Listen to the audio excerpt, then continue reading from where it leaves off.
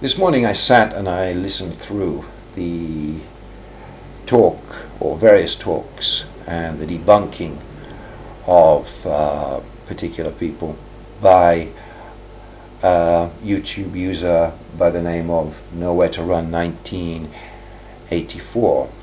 And his debunking video that I watched, or 15 parts of it, I started thinking, well, this guy is quite rational, he knows what's going on, he's got a good idea, and I did agree with a lot of what he was saying. And then I went on to further videos. I will probably try to put the links down there. But at a certain point, it became clear that this guy was not as rational, in my view, rational, as I had first thought. His talk of the end times, warning that some people will take advantage of it, but finally himself was pushing towards that concept of warning the Christians. So another sect attacking other sects, the division of humanity in the name of ideology. His worry was about the New Ages. They were the danger, and the Christians would be persecuted because of the New World religion, which was against religion, and so on. And I keep hearing this stuff over and over again. And there are people talking of the end times. There are the biblical ideologies of the coming of the beast. And we are looking at revelations. Well, the end times. What end times? Armageddon is just a city. Revelations just means to be revealed. Apocalypse is just Greek for something that is revealed. So what is the big secret? If you follow the Bible, you have to wait for the seventh seal, because no one will know until the seventh seal is broken. So it seems ridiculous that Christians until this point of time have tried to say that they know the answer, unless the seventh seal is being broken, and no one's explained that. But saying that, I did hear an interview from the woman who has 13 children in America, who has her own form of Baptist church. I can't remember her name now. But it's all doom and gloom. And yes, there is a lot of doom and gloom. And not being religious makes it very difficult for me to explain this without sounding strange and talking about religion, the prophecies. But I personally believe that a successful prophecy is the prophecy that never happens, because a prophecy is a warning. Okay? And it's when people wake up and realize the danger that they change path. So if there are any prophecies in Revelations, the thing that should be revealed is the fact that there is a danger and we have time to change it. The beast, which is used to indicate the Antichrist by some people, the Quran says that Jesus is the Antichrist. Various groups blame various groups. I see it as all ridiculous. It's everyone pointing fingers at each other when they should be pointing our fingers also at ourselves. In my view, the beast is the thing that we have created. It's our civilization. It's the machine that's driven our civilization and has become what today is known as the corporate machine, or I will call it the corporate beast. Ironically, it is quite scary in the biblical sense. The corporation has an identity as a human being, though it cannot be punished as a human being, which is bizarre. It is protected by a law which actually supports its existence today against the rights of the common man.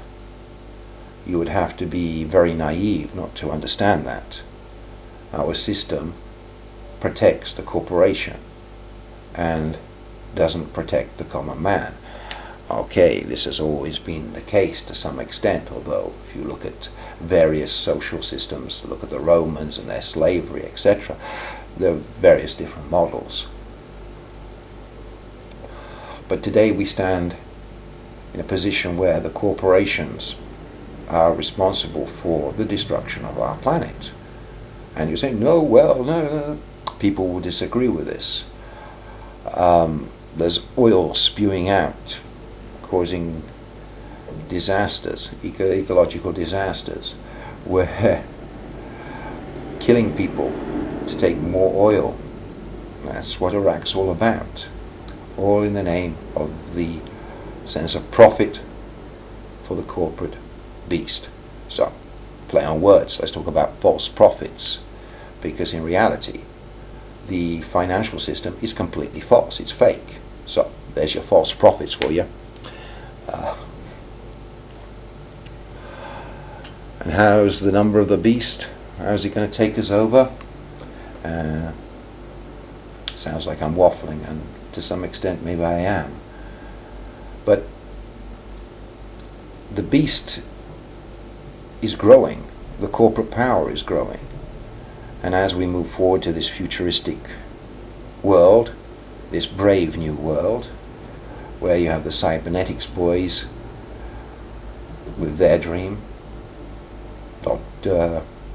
Professor Warwick, his ideas, the Venus Project, in their naivety, I believe, are missing the danger, though it has been pointed out by Huxley and Asimov and other great writers who they seem to have great esteem for. Miss the fact that if they put the future of humanity into a man-made creation or creature or beast, then we lose our humanity.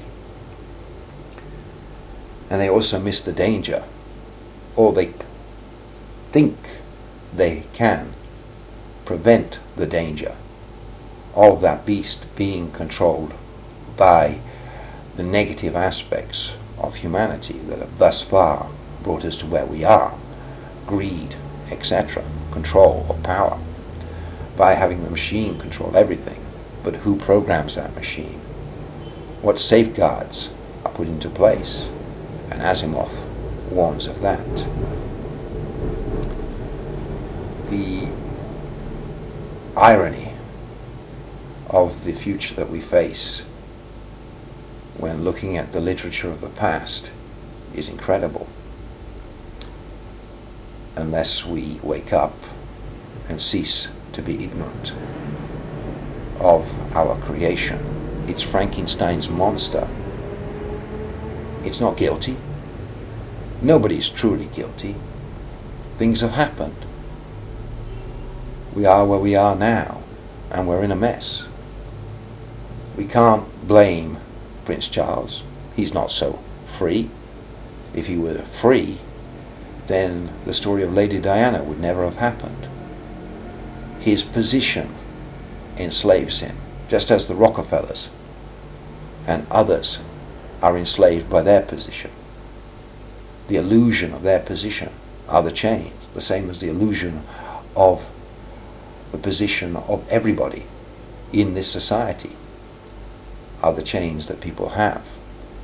To break those chains, we have to start realizing that we can change our model of society and therefore tame or chain the beast.